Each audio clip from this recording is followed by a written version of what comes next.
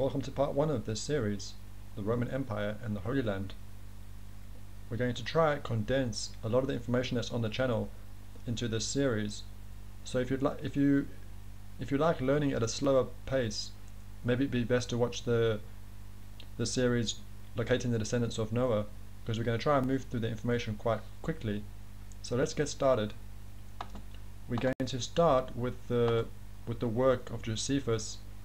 Josephus was a 1st century AD historian, and we're dealing with the post-flood history. So after the great flood of Noah, and it says here how every nation was denominated from their first inhabitants.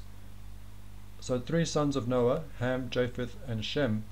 We're starting with Shem, and we starting with one of the sons of Shem called Aram, and one of the sons of Aram called Misa or Misha. And I've highlighted this part here. It says Misa, the Messenians. It is now called Spasini. So we get some extra information here that the son of Aram, Misa or Misha, living in this region of Spasini. Now if we go to Spasini, we're going to try to see if we can follow this information to see if we can see where did the son of Aram go to. Okay, so Spasinu, and what we have here is actually a description from Pliny the Elder. He describes where this town was. It says, the town of Charax is situated in the innermost recess of the Persian Gulf, from which projects the country called Arabia Felix. So we've got some interesting information to try and follow. But let's first look at where they say this kingdom was, because if we go to the map, now we see this part that's highlighted or shaded with color. This is the kingdom. It was known as Karakini. I'm not sure how you pronounce it, but here we see a bit lower down the town Spasinu. So Spasinu was in this ancient kingdom Karakini. And now we've been told that this kingdom was in this region in the country that we know as Iraq today. But we're going to try to follow the information to see where it takes us. So let's first think about Arabia Felix. Now this is also known as Happy Arabia or Fortunate Arabia, or maybe even Fertile Arabia. And if we go to a map, we'll see it's this region here that we know actually as the country of Yemen. Let me show you on a map so you get an idea of where we're looking. Okay, so where my cursor is circling, this country, we call it Yemen, but it was known in the ancient times as Arabia Felix. So this is the first bit of information that we're following, and we see now that it's taking us to this region towards Yemen and the countries we know as Ethiopia. It's not bringing us towards the land we know as Iraq. Now the next thing I want to speak about is I think this is actually one of the most important, or it could be one of the key parts to this. If we actually go to the kingdom of Caracini or Karakeni, not sure how you pronounce it, we see here it was also known as Messene or Mesha. So that is where we're seeing that name of the son of Aram, Misha. So we must remember that that's what we're speaking about now, trying to see where this son of Aram went to after the great flood.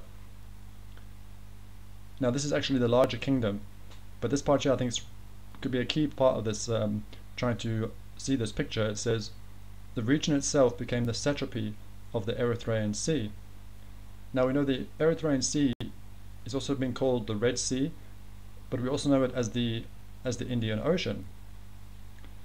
So I want to show you this map that I'm working on so we can try visualize what we're seeing.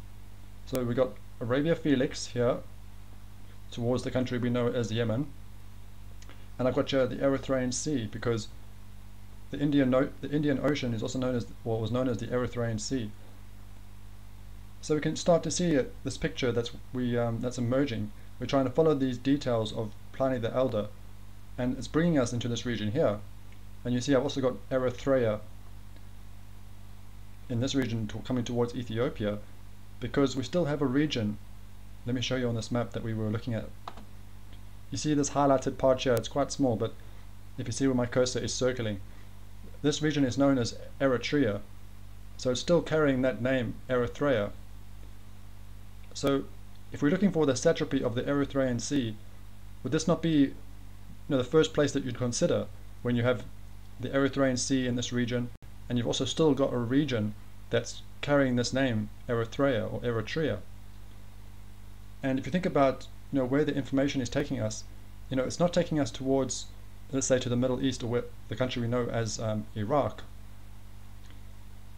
Okay, now the next part that we need to think about is the Persian Gulf, because if you look for the Persian Gulf and you just go to the map, it's going to bring you to where we started here. You see, this is where we told the Persian Gulf is, and this is what where they're saying this kingdom was. But in that first series, I was asking the question, should we not be looking for the Persian Gulf in this region? Because then that would really make the picture come together. And I noticed that what we know as the Red Sea, because we call this today the Red Sea, in the maps, let me show you a few maps. It's actually also called the Arabian Gulf. You see here, the Arabian Gulf. And I'll show you another map. So we've got two maps to show it. See, look, the Arabian Gulf. So the Red Sea that we know today has also been called the Arabian Gulf. So is it not also possible that it could have been known as the Persian Gulf? And one of our viewers, the Door of El, been finding interesting information with this, trying to connect the Red Sea to the Persian Gulf. Because if what we're looking at here with the Persian Gulf in this region, then this description of Pliny the Elder, it really seems to come together. Now if we just use the picture that we've created here and just do his description one more time. The town of Charax is situated in the innermost recess of the Persian Gulf, from which projects the country called Arabia Felix. And we must also remember about the satrapy of the Erythraean Sea. That's important. So we can see how this country known as Arabia Felix, could project from the innermost recess of the Persian Gulf, and it can be a part of the satrapy of the Erythraean Sea. So to me it looks like it could work and it could make sense, and the information seems to be bringing us here. So that's what we were thinking about for this son of Aram. So we must remember that we're trying to follow this son of Aram. But now I would like to think about this like if you're setting up dominoes. We know that if you knock one domino over, all the dominoes can fall. And I think this is very similar to what we're dealing with here, because we can see how the picture starts to change.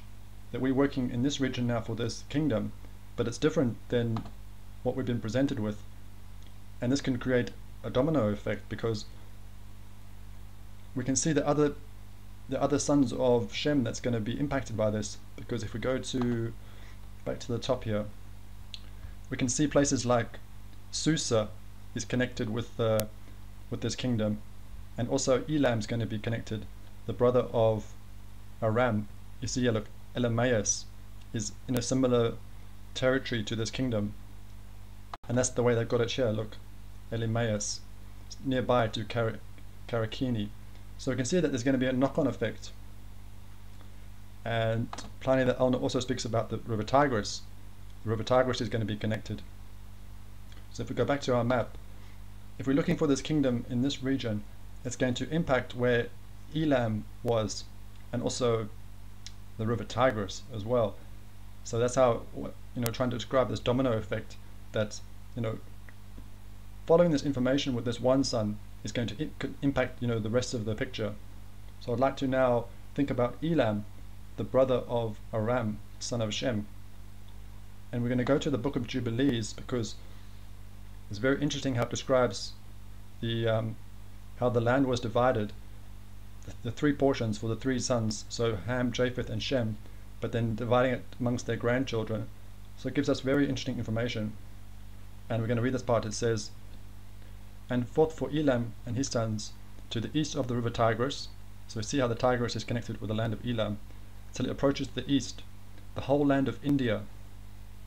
So this is the part I want to speak about, because if we think about the country that we know, that we call India today, and then try to think about this picture we're working on, then Elam's not going to make sense to be in this region.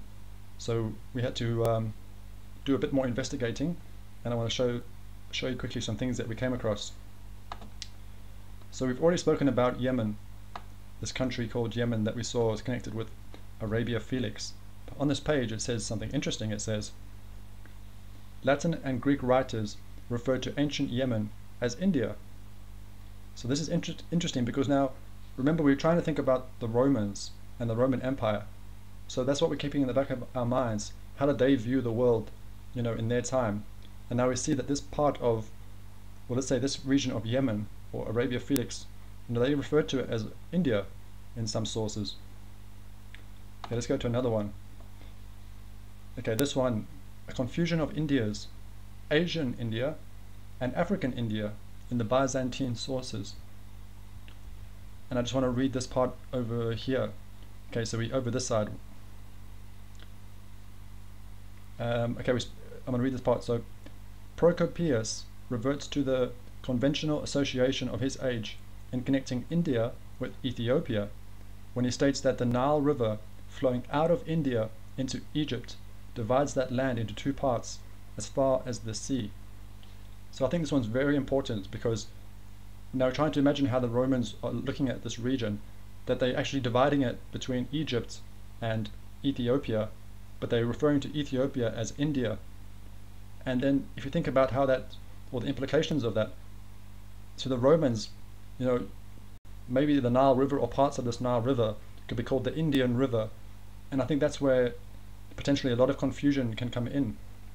So if we go back to this map, I'd like to change this map now to what we're speaking about now.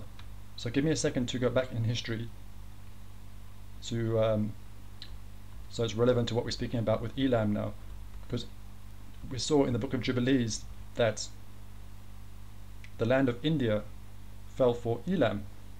So we've got these sources speaking about Yemen being called India, and now also regions of East Africa or Ethiopia being called India. So it makes me wonder about this Indian Ocean that we know. Where is that name coming from? Is it, because of the country we know as India today, or could it be more about these regions that we're speaking about? So the book of Jubilees says that the whole land of India came for Elam. So now we're actually considering, so far two sons of Shem following Elam and Aram, and we're seeing connections with them in this region of East Africa. But you can see how I've also got Assyria on this map as well with a question mark. Now this is another son of Shem, so a brother of Elam and Aram called Asshur. And we found something interesting I want to show you, because we're trying to see, can we find some evidence to support this idea of these sons of Shem, or these Shemites, being on the continent of Africa. And we came across this this work, an Assyrian successor state in West Africa, the ancestral kings of Kebi as ancient Near Eastern rulers. Now I'm not sure how you pronounce his name, but I think I'm gonna go for Diarch. Very interesting work that he discovered and was working on. That we have these Assyrians. So when the Assyrian Empire is collapsing, what he's saying is that these refugees come to West Africa, and they're having an influence on West Africa like the state of Kebi. And the time frame is 600 BC. So very interesting that we could have, if we go back to the map, Assyrians, so he describes them as Assyrian refugees, at 600 BC in Africa. Now, isn't that very interesting? Because, and I've got Kebi here. Now I'm just saying that's roughly maybe where Kebi is in the state of Nigeria, just to show these Assyrians coming into West Africa. But I did ask in the series, the first series, is it possible that the Assyrians were always on the continent, that they weren't coming from the Middle East, like the way Diarch was speaking about? But what if they were always on the continent? Would that not make more sense? That they were fleeing west, but from maybe from East Africa? Because if we go to the book of Jubilees and see what it says about Asshur, if we just look at this part, we can see that how it speaks about the territory of Asshur reaching the border of India. And we've already been speaking about that. Can you see how that would actually make sense? That the territory of Assyria or Asshur could reach the border of India, so that would be the land of Elam, his brother, and it could make sense for the Assyrians actually being on the continent. So that's what we were saying, or just asking the question. So that's why I've got it with a question mark. So this is the kind of the start of the picture that we're working on, and I think it's very interesting how you can see how these dominoes are starting to fall, and just by following one sun, we're now starting to follow this information, and it's starting to create a different picture. That's what I was trying to say in the previous video, that we're working with a different picture. A different picture is emerging, and how is this going to influence the history, and how the Romans and the Greeks, how did they see the world? And I just want to finish with one more point, because there was something interesting with Elam while we're here. Notice how it says that that Elam has the whole land of India and the Red Sea on its coast. So that could be saying the Erythraean Sea. So that would make sense with what we've got here, that the Erythraean Sea is on the coast of Elam. Now remember, the Indian Ocean was also known as the Erythraean Sea. So we can see how the picture actually works and fits the details so far with the Book of Jubilees. So I hope you enjoyed this first video. We tried to go through it quite quickly. We've just started to work on this picture now, where we can see 3 of the sons of Shem. That we can see that we've got some evidence and some information to support the idea that we should be looking for these sons in this region, and now that's starting to affect the picture. And like we said earlier on in the video, if you knock one domino over, all the dominoes can fall. So let's see what happens when we go into part 2, what we're going to learn and discover. So thank you for watching this video, and we'll see you in the next one.